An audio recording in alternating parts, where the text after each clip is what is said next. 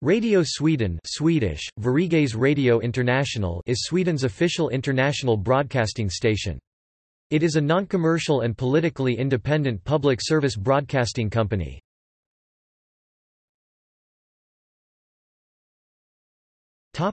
History. Senior International is part of Sveriges Radio Senior, Sweden's non-commercial public radio broadcasting organization. The service was founded in 1938, at the approach of World War II, as a way of keeping Swedes living abroad informed of happenings in Sweden and of Swedish opinion. Programming was at first in Swedish only, but in 1939 English and German language broadcasts were added. After the war, further language services were added, in French, Portuguese, Russian, and Spanish. At the close of the Cold War, the services in French, Portuguese, and Spanish were gradually phased out and replaced by new services in Estonian and Latvian. The latter services were withdrawn once Estonia and Latvia had developed their own independent media and joined the European Union. Radio Sweden also operated a service in Belarusian between 2004 and 2009. In the 1990s Radio Sweden was merged with SR's Immigrant Languages Department to form the Senior International Channel. For a while, immigrant language services, such as those in Arabic and Kurdish, were additionally carried on shortwave.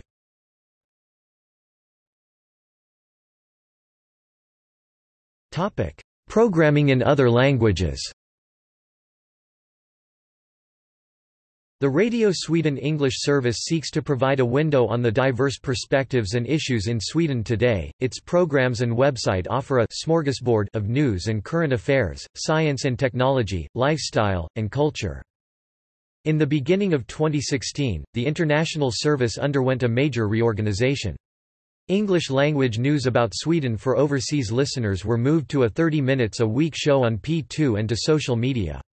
Minority languages service was further focused on those minorities living in Sweden and integrated with Swedish language services. Service in languages of the oppressed nations, such as Somali, were moved to an independent organization. News for overseas listeners in foreign languages other than English, such as Russian and German, has been cancelled. There have been several foreign languages services in the history of Radio Sweden. The German program got defunct after 76 years of service.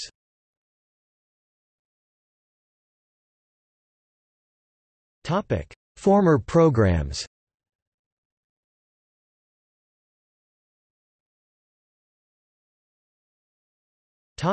Sweden Calling DXers. One of the most popular programs on Radio Sweden was Sweden Calling DXers, founded in 1948 by Arne Skog.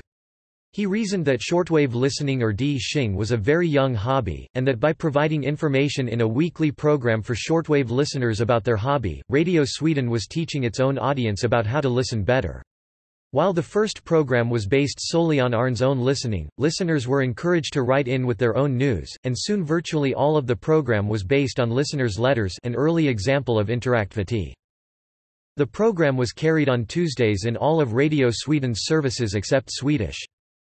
When Arne Skog retired in connection with the program's 30th anniversary in 1978, the program was taken over by George Wood, a member of the Radio Sweden English service. After a number of years, as media changed, it began to cover less about shortwave, and more about satellite radio and television. Later coverage was extended to the Internet, the focus was shifted to concentrating on Swedish media, and the name of the English version of the program was changed to Mediascan. Mediascan was the first English-language radio program in Europe and the second overall in Europe to post audio on the Internet on the FTP sites ftp.funet.fi and ftp.sunet.se, as well as via Internet multicasting. In 2001 the program was discontinued, but remains in a somewhat sporadic form on the Radio Sweden website.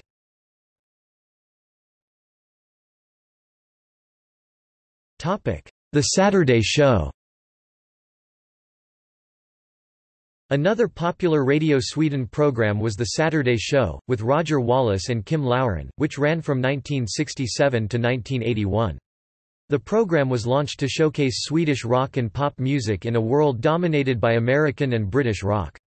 Using Radio Sweden's relatively high-powered medium-wave transmitter on 1179 kHz, the entire program was 90 minutes in length, and featured many satirical sketches, often political and sometimes controversial. A 30-minute segment of the entire broadcast was the Radio Sweden shortwave program on Saturdays.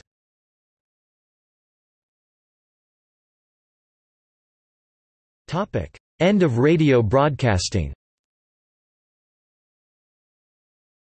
On October 20, 2010, Radio Sweden ceased broadcasts on shortwave and medium wave, as Swedish Radio's management decided that the Internet had matured enough to support international broadcasts.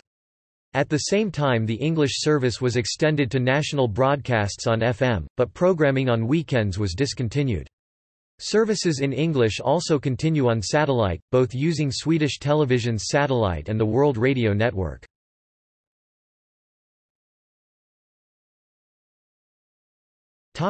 See also: Sveriges Radio, the Swedish publicly funded radio broadcaster.